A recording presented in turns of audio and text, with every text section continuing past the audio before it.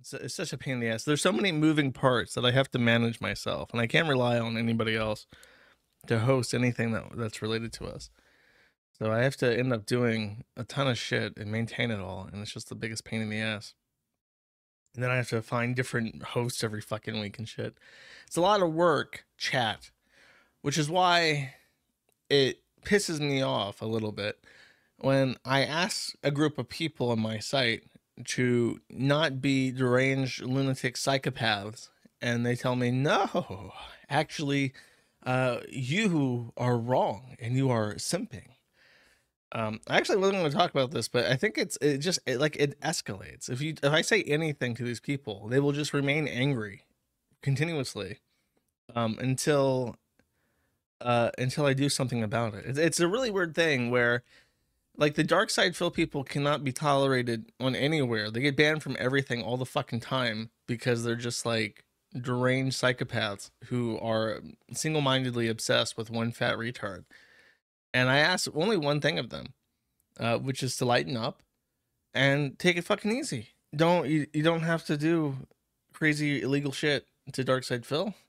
You can lighten up a little bit, and it's always met with this utter contempt of me for even daring to ask them that they do something a little bit differently. And it's like I don't have this.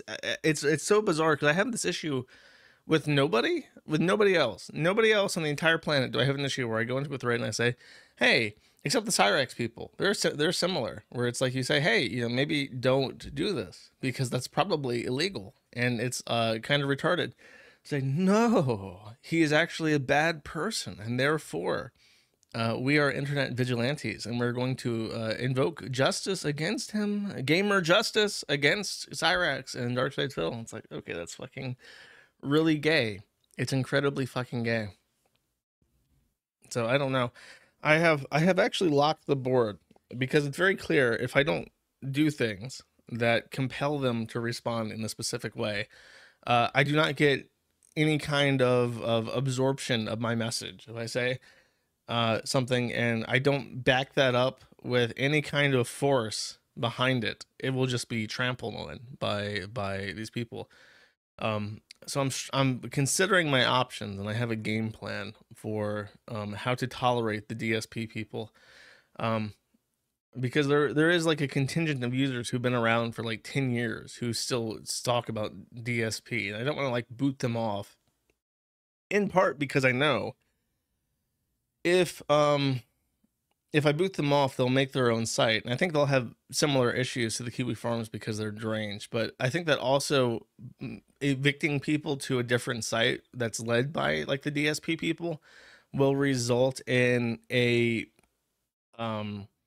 like a more dangerous form of the board. Because right now, if they have no checks and balances and they just self-regulated without any kind of oversight from people who are more grounded in reality, they would probably just march over to his house and shoot his dog at this point, or his cat. He's a cat, not a dog. So they just poison his fucking cat and say, haha, Jasper wasn't taken care of well anyways, so therefore me murdering your cat is epic trolling.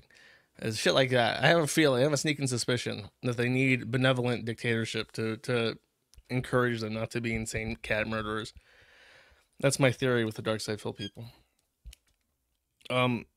Which is interesting timing, because there is something happening right now in the DSP world that is disruptive, and a lot of people are upset about it just by the threat of it. But I'll talk more about that later. It's not a chair squeak. Look, it's the pop. You don't want to hear me? I just want to take this away. You don't like that, huh? Sounds bad. Well, I got a squeaky pop filter right here. So if I go it blocks it, and you're no longer hearing my puzz. Okay, so sometimes it squeaks when I adjust it because there's a little screw in it, and that's my very professional setup. Okay, motherfucker. Thank you for watching this clip by Colonel J. This is the King of Bold here. Remember to like and subscribe. Juice.